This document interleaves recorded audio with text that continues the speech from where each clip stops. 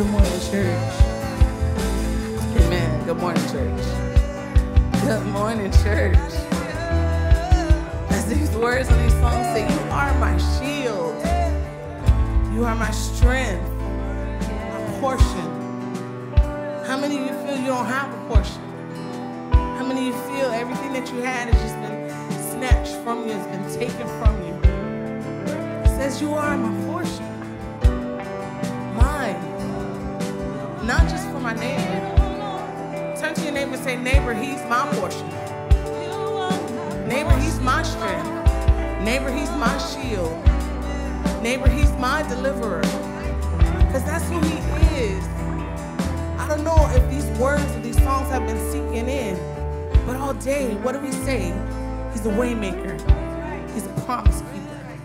We just said, whatever you say, Lord, I believe it. We said that. And now we sing songs that say, you're my deliverer. You're my strength. You're my portion. You made me glad. And ain't nobody happy? Nobody can be happy? You made me glad. You made me glad. And you know what? When you make me glad, I will say of the Lord, you are my strength. You are my shield. So I don't know if you're sad this morning, but you don't have to be sad. Because he's made you glad. Right now, he is our strength. He is our portion. He is our deliverer. He is our healer.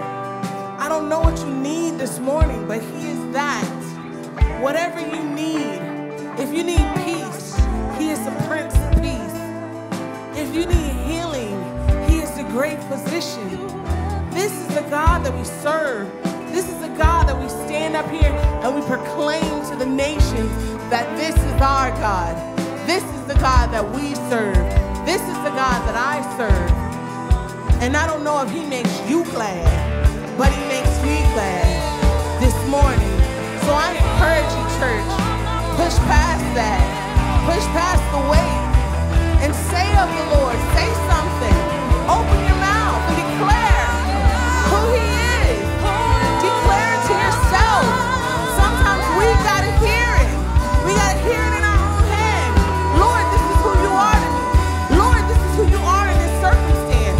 I won't move, but I invite you into this situation and into this circumstance, and I declare that you are my God. You are my Lord. You are the one that's going to get me out of this. You are the one who I trust. This is not just some idol sitting up on a shelf. We serve a living God. We serve a God that's true to his word. We just said it. You say, I believe. So when are we going to start believing, church? When are we going to start believing it and acting on it and saying something of it?